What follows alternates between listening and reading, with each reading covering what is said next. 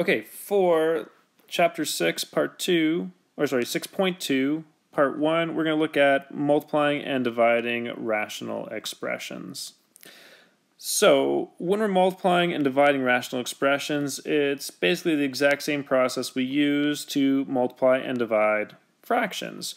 If I'm doing it with fractions, if I'm multiplying, I'm going to multiply straight across the top, straight across the bottom. So, multiply the numerators, multiply the denominators. In this case, I would say that that would be the same as 12 times 5 over 10 times 4, which is going to give me 60 over 40, and then I can reduce that down to 3 over 2.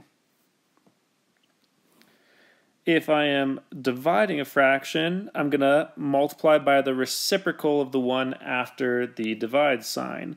So I'm going to say that I have negative 3 over 5, and I'm going to multiply that by, take the reciprocal, 20 over 15, or I have negative 60 over 75, which I can reduce down to negative 4 over 5.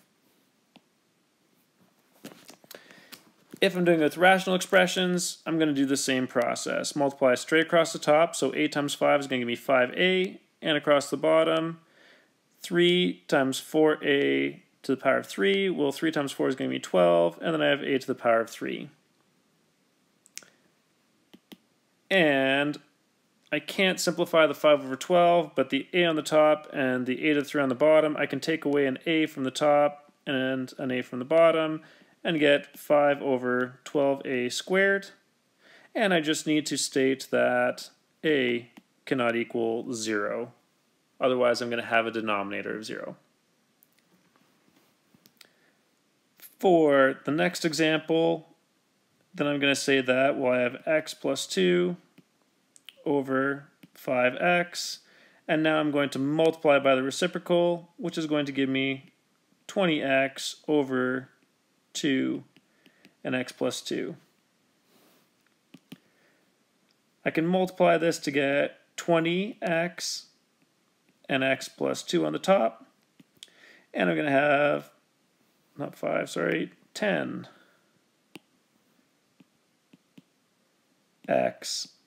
and x plus 2 on the bottom. We can see that it's already in its factored down form, so I'm going to state that x, in this case, cannot equal either 0 or negative 2.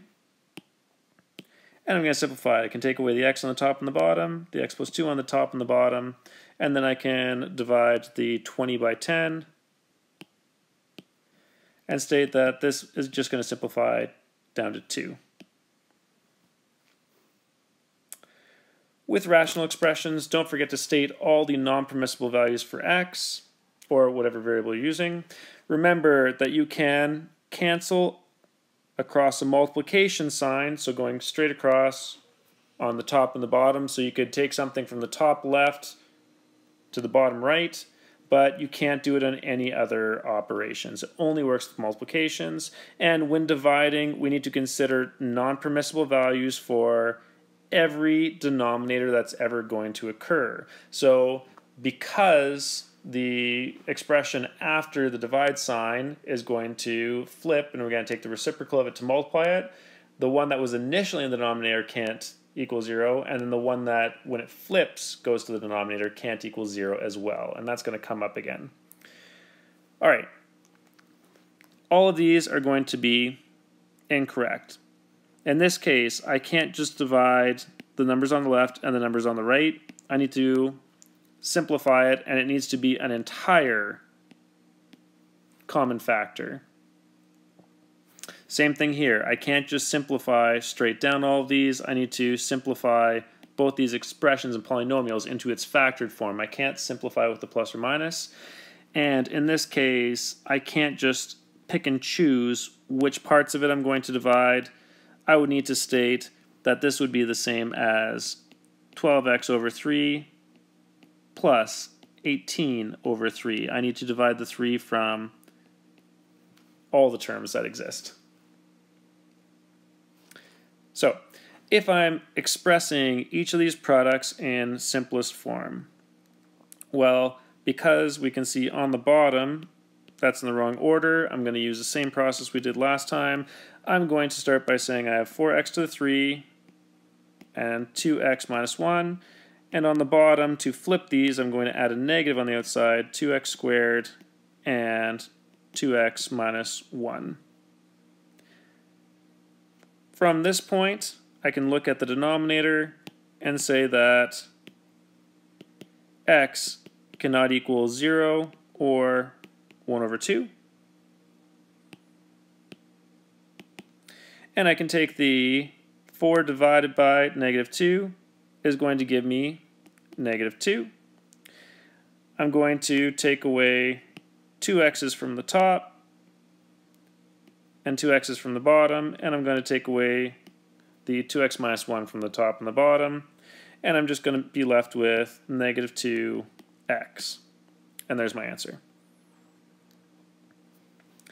For example B, I'm going to multiply straight across the top, straight across the bottom, and I'm going to get 175 a squared b to the 4 c to the 4 over 560 a to the 3 b to the 2 c to the 2 and d. And I can simplify the 175 over 560 down to 5 over 16. I take away 2 a's from the top, and I'm left with just 1 a on the bottom. I take away 2 a's, or 2 b's from the top and the bottom, and I'm left with 2 here, and get rid of those. Take away 2 c's from the top and the bottom, and I'm left with 2 here, and get rid of those. And this is going to simplify into b squared c squared and a d. And then I just need to state, because in here they were all on the bottom, that a, b, c, and d cannot equal 0. There's my answer. For example C, I'm going to go straight across the top, straight across the bottom, and state that I have m to the power of 3, r plus 5, and because it's squared, I actually have 2 of them, and an r minus 1. And on the bottom, I have r minus 1, r plus 5. So I know that r cannot equal positive 1 or negative 5. And I start canceling out. R plus 5, r plus 5, r minus 1, r minus 1. And this is going to simplify into m to the power of 3 and r plus 5.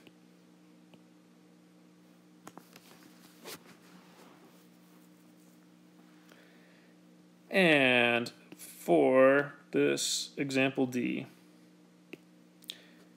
I'm going to factor the top and get y plus 3, y minus 3. I'm going to factor the top here and get r and r minus 1. On the bottom, I can factor out an r to get r and r squared minus 1. So it's actually going to be r plus 1, r minus 1. And I have the y plus 3 on the bottom. I'm going to state my non-permissible values. R cannot equal 0 or plus or minus 1, and y cannot equal negative 3. And then I'm going to start canceling out y plus 3, r minus 1, r minus 1. And what I'm left with is just y minus 3 over r plus 1. And there's my simplified expression.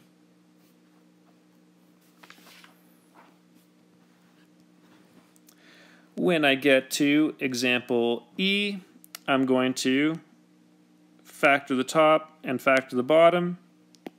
So if I factor the first one, I'm going to get x plus 3 and x minus 4. When I factor the second one, I'm going to just keep going straight across, x minus 3 and x minus 1.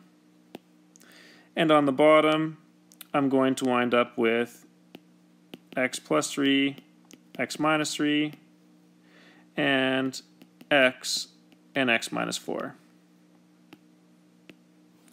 I know that x cannot equal either positive or negative 3, 0, or 4.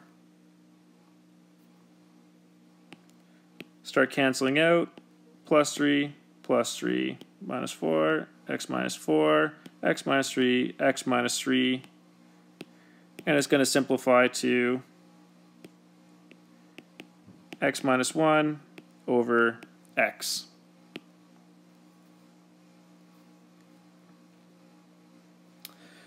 Alright, before we start F, there's just one little error in this one. You're just going to have to change it right on your sheet, and it should say plus 12b squared at the end in order to factor out properly. So, because I have this negative a squared, then that's going to give me a problem for this one, so I'm actually going to take the negative out of there right away and divide all of those by negative 1. So I'm going to start by saying, well, leave the first one alone, a squared plus 2ab minus 15b squared, and I'm going to divide out a negative 1, and then flip the signs, a squared minus ab minus 12b squared. On the bottom, I'm going to pull out the common factor of 3 from here. A squared minus 11ab plus 28b squared. And I'm going to pull out the common factor of 2 from here. And I'm going to get a squared plus 8ab plus 15b squared. Then I'm going to continue factoring, and I'm going to state on the top, I have, well, I'm going to move that negative 1 over and say negative, and then a plus 5b, and a minus 3b for the first trinomial. And the second trinomial is going to become a minus 4b and a plus 3b. On the bottom, the 2 and the 3 are going to give me 6, and I can factor these trinomials down, a minus 7b and a minus 4b. And the second set is going to be a plus 5b and a plus 3b. We're ignoring the non-permissible values for right now, so we're just going to start canceling out. We have the plus 5b, a plus 5b, a minus 4b, a minus 4b, a plus 3b, a plus 3b, and my final answer is going to be negative a minus 3b over 6 a minus 7b.